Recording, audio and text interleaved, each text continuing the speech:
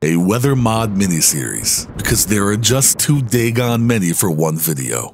Each mod that you've suggested that meets my basic requirements gets a video showcasing its weathers against the vanilla game.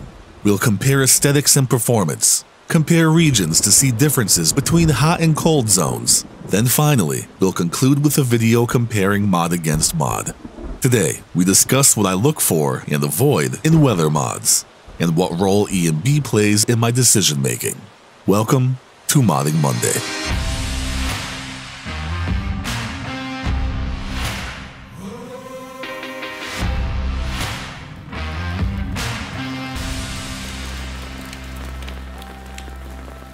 I'm playing Skyrim. I don't just want a well-made weather mod. I want a weather mod that enhances my experience without changing how the province feels. I don't want weather that is so desaturated that the world becomes a black and white movie.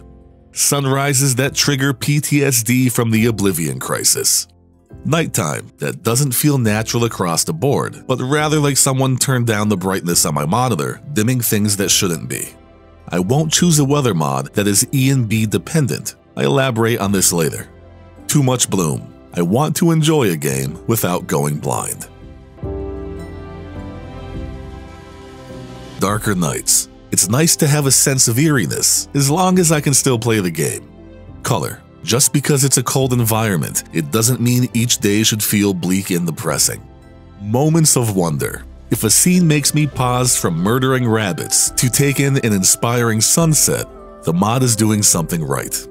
Storms that feel like storms.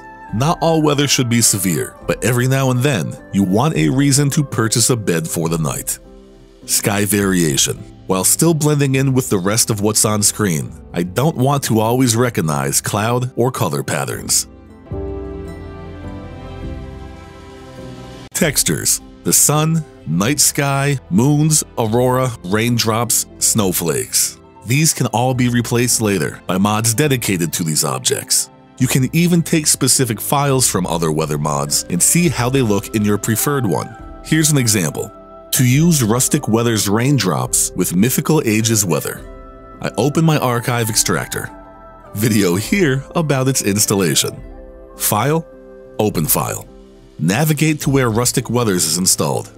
Select the BSA files. Extract them to a location that I can easily work with. Now I just click through the different folders until I find the file I'm after. There it is. To make this work, I need to keep the same folder structure. In this case, Textures, Effects, drag and drop the rain file inside. Delete my working folder, right-click my textures, pack them into a new archive. Title it so I know what it is. Add it to my mod manager, activate it. Make sure it loads later than the mod I'm overwriting. And when we go in game, here is a comparison. Mythical default rain, Mythical with rustic raindrops, and a side-by-side. Not all mods will have their own sun, rain, or whatever textures. You'll find out if they do when digging through the files. If you really want to go down the modding hole, you can learn how to tweak just about everything that you don't like. This video is not that hole. I don't use weather mods that are dependent on ENB. Here's why. Think of ENB as an application that runs on top of the game, an overlay, a high-tech paint job. What you download from Nexus are presets, different flicks of the switches and turns of the dials.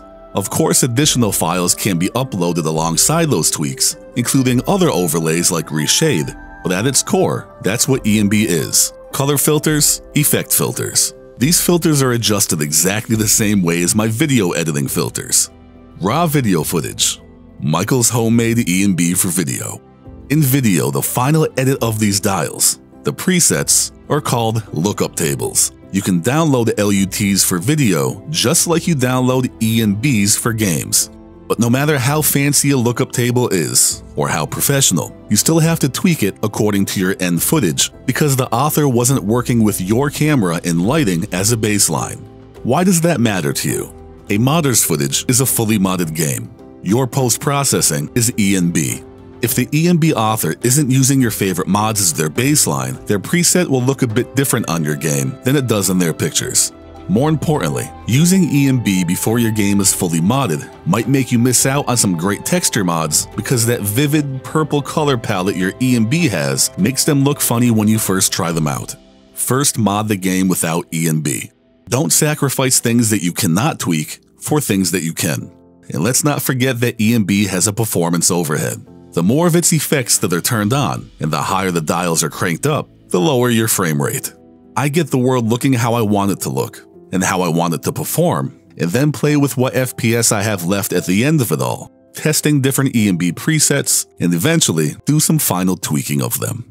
The videos that lie ahead are simple and fun. Little to no methodology, just visual and performance comparisons without opinion to help you decide what weather mods you might want to try.